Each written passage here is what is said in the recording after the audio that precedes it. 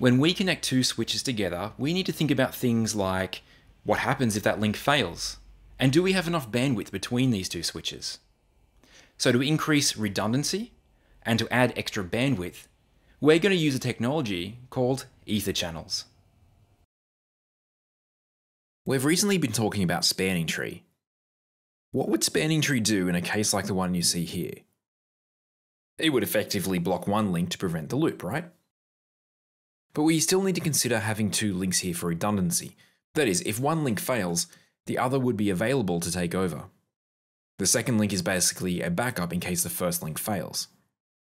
This is good, but it could be better. Let's say these are both 1 gig links. What happens if we have high levels of traffic?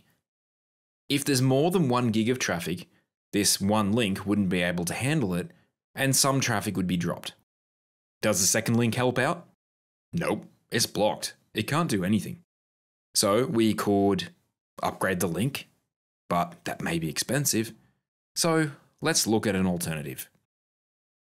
EtherChannel is a technology that takes 2 or more physical links and bundles them into a single logical link. So back in that case where we had 2 links between a switch, we could configure them as an Ether channel, and they would pretend or act like they're a single link with up to 2 gig of bandwidth. And because it appears as a single link, spanning tree wouldn't block anything, so both physical links can be active at once. If one physical link fails, the Ether channel still works as normal, with diminished bandwidth of course. This means that spanning tree doesn't need to recalculate or send TCNs or do anything like that. As long as at least one physical link is up, the logical link will stay up. You can usually have up to 8 physical interfaces in an Ether channel. Some switches allow you to go as high as 16. Before moving on, there's a couple of things I'd like to briefly mention.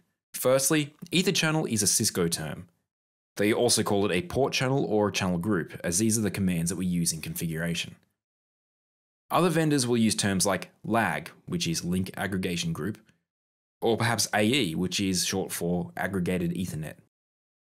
Despite the different names, these are all standards based, so that means that you can configure an Ether channel on a Cisco switch and connect it to a LAG on another vendor switch, and it will all continue to work just fine.